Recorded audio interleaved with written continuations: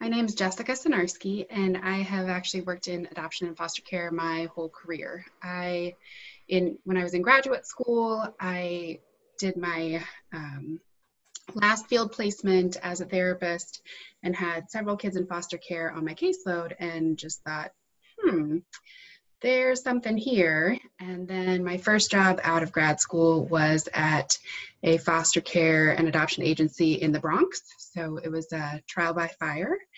And while I was working there, I had the chance to do an adoption therapy certificate program at Hunter School of Social Work. And so that I've used that work. And now, since I've been in Delaware for the last 9 years or so, have gotten to work with a lot of other really wonderful people in the field, and as a therapist and consultant and trainer and all kinds of different hats. What kind of things do you see in your field, and what kind of things do you deal with foster care and adoptive? Is it teens? Is it kids? Is it parent? What do you? Sure. Yeah. So I have worked with all ages, from all parts of the adoption triad. So from adult adoptees or people who were in foster care as kids and have grown up, moms who have made a plan for their kids, adoptive parents, obviously, and kids of all ages. So what I have seen play out time and time again is this story of courage, and then especially for kids, but even into adulthood, that the things that kept them alive as they dealt with their these traumas that came before adoption are the same things that are getting them in trouble in school, and the same things that are making relationships hard later in life. And so that was actually the birth of I wrote a children's book called Riley the Brave, and in English and Spanish. And what I saw is these things that protected them. So these big porcupine moments, or curling up in their shell like a turtle, that then made it hard to be in relationships later. And so it celebrates the courage that it took to survive, but also what's this weird trust thing, and how do I shift to that, and what can the adults involved do to help make that possible? Why do you feel that it is so important? I see that you do speaking. Yes. You talk about this a lot. Why do you feel that this is important for any person to know? Community. We know about schools that should be trauma informed. Why is this important? So this knowledge is essential, especially brain-based knowledge about trauma and the aftermath of trauma is essential, because from what part of your brain you're functioning impacts every aspect of life. And so I've just seen it play out in lots of settings. As many therapists and social workers are, I've been involved in the school meetings where really well-meaning teachers and school support staff are, feel like they're beating their heads against the wall because they've tried all the things they know to try, and it's just not helping this kid. And that's just tragic to me. Same for parents. So as a therapist, I'll have parents come to my office who've seen other well-meaning professionals who didn't know. Right. We don't know what we don't know. Everybody started their journey somewhere. I feel really fortunate that I got to start early on and just get immersed in this field and in this work. Not everybody has that chance. We all have lives. We all have things going on. So part of what I have tried to do is I recently founded an organization called Brave Brains, and our mission is to provide trauma-informed solutions for home, school, and community, because we know that kids who have had traumatic experiences in their life, who have dealt with abuse or neglect or separation from, the loss of a first family, that they need safe adults to heal. That's the only way that things are going to get better. There have to be people. There has to be sort of this therapeutic community around them that parents are obviously a huge part of, but the schools need to know what's going on and what's going to be helpful for this kiddo. The therapists and other community professionals need to be involved in that as well. I know the ACEs score seems to follow me everywhere I go. And why is that? For those who don't, and remember a lot of people are going to see this that don't know anything about this. What Sure. is the ACEs score and why is this, how is that connected to everything? So I am thrilled to see that there is more attention being paid to Yes. ACEs. So adverse childhood experience is an ACE, and studies have confirmed that the more adverse child experiences that someone has in childhood, right, ACE,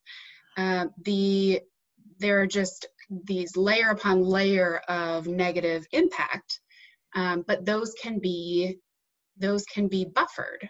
And so again, that's part of what Brave Brains is trying to do, is increase the ability of adults to buffer these ACEs. And for kids, Brave Brains isn't just for adults, but for kids to know, hey, these are some of my strengths. These are things, or, trusting this adult who, when I haven't learned that trust is safe, that's actually a good thing. Even though it's hard, that's actually a really good thing. And so I'm going to press into that. And the adults involved get to press into, hey, we're going to celebrate this little step, because it's not going to be the giant leap toward behaving perfectly all the time or getting, A's in school. If we're dealing with some pretty significant brain damage, like the real impacts to brain wiring, that's not going to go like we want it to sometimes. Right. What would you want to tell the community with everything that you teach and learn and deal with all different types of families?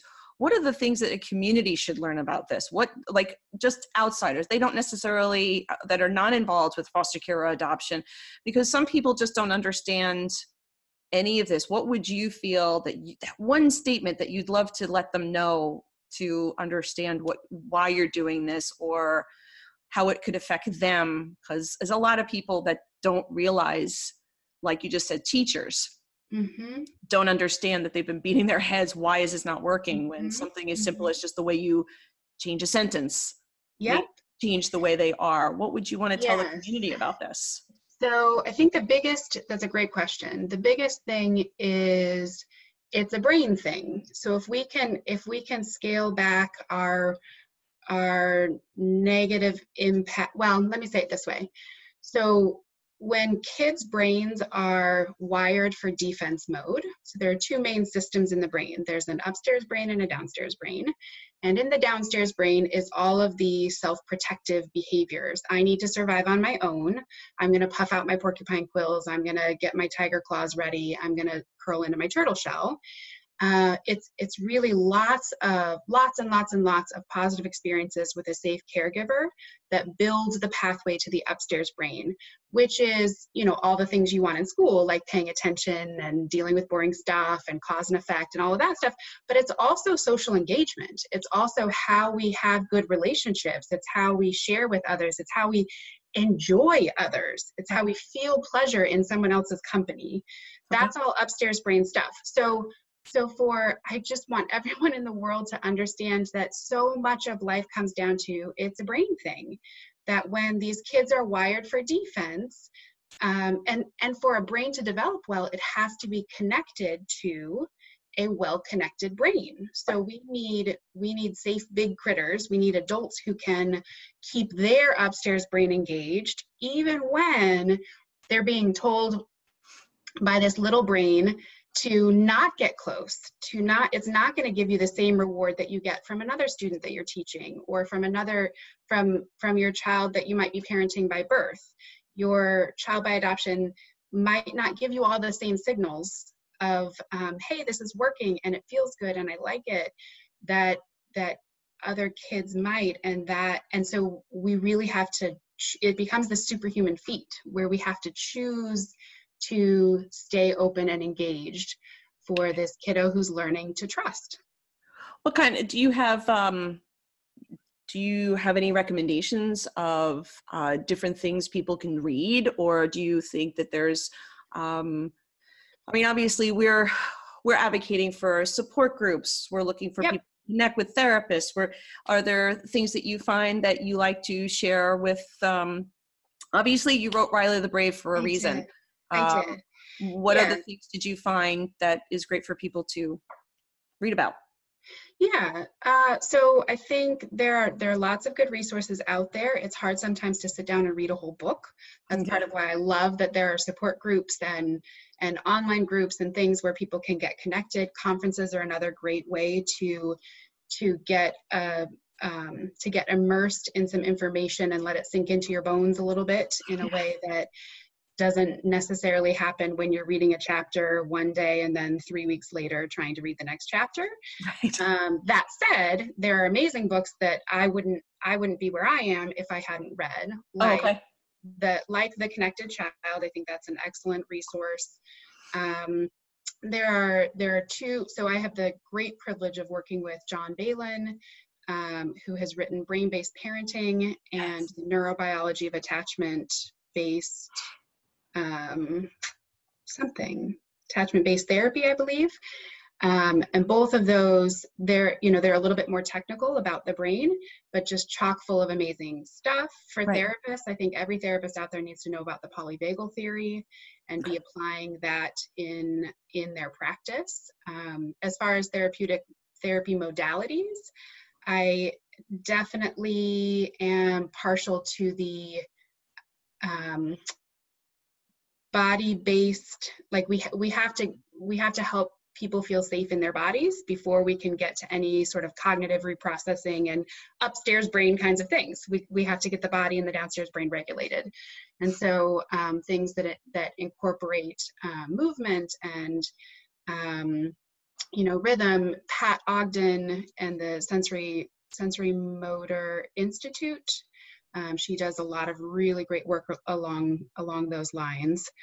I did feel like there was a gap. I know there are great children's books out there for adoption and foster care, but I felt like there was a gap in a book that was really accessible for a wide variety of families and addressed some of the brain stuff that was going on. And then in the spirit of, nobody has time to read a whole book, unfortunately. There's an afterword in Riley the Brave that takes some of the big points of some of these other books and sort of boils it down to, okay, in 3 paragraphs, here's what you need to know that's going to be super helpful. Right. Yeah. I even found that it helped even something that I never even heard of for my child, bilateral integration.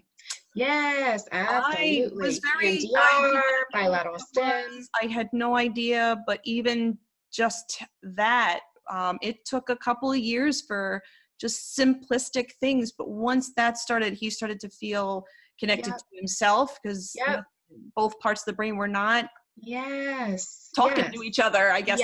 I'm not a professional at that, but I learned from that too. And I found that different countries were doing that. They actually did it. I think it was Australia is where I started, and they do that in school to wake up their brain in the morning. I thought that was very interesting. So Australia, New Zealand, and the UK are a little ahead of us on some of these self-regulation things. Well, co-regulation and self-regulation things that what our bodies and brains need. And you mentioned, getting the sides of the brain talking to each other. I also use neurofeedback a lot in my private practice and have my clinicians coming up learning it so that they can incorporate that, because it is just a huge resource, especially for our kids who have lived either a long time or in pretty severe defense mode. Right. To unlock some of those, because their brain is fear driven. It's not going to look like fear for a lot of our parents. It's going to look like rage, or it's going to look like just general dysregulation, but it's a fear-driven brain. And so we need to use all the tools we have, EMDR, all the things we have to calm that fear-driven brain. Yeah. So some of this stuff is what you're going to be talking about in the workshop, correct? Yes. Yeah. Yes. Before I let you go, is there anything else that you'd want to make sure that we mention to the community we'll be mentioning, Ryla the Brave in the post that we'll put up for you and everything. So that, and I know that there's a jessicasinarski.com or jsinarski.com, so they can follow you there and they can look up what was it? Yeah, so I'll make sure that you have all the links. So bravebrains.com. That's right. Has lots of free resources for people, lots of, if you've never heard of any of the trauma-based stuff, or if you've been immersed in it for years, you'll be able to find something that's useful for you. And then RileyTheBrave.org also has lots of free resources and things to make this immediately applicable. Awesome. In the workshop, I'm really excited to be able to be together with New York families again, living in Delaware. And I will be doing 2 workshops, one specifically geared toward parents or those who are teaching parents, so it would be helpful for both, and we'll go over some of the parenting tips and tricks that seem to be helpful in light of the brain science that we know to be impacting everything. And then for the professionals and others sort of on the periphery involved in the lives of children who have experienced trauma, that workshop will be, again, tips, tools, tricks, things that you can use, and especially a lot of the resources that I've created, making sure that those are out there and in your hands, because most of them are out there for free. So I want to make sure they're getting utilized. Awesome. Yeah. Well, thank you very much for taking the time to speak with us. My pleasure. Thanks for having me.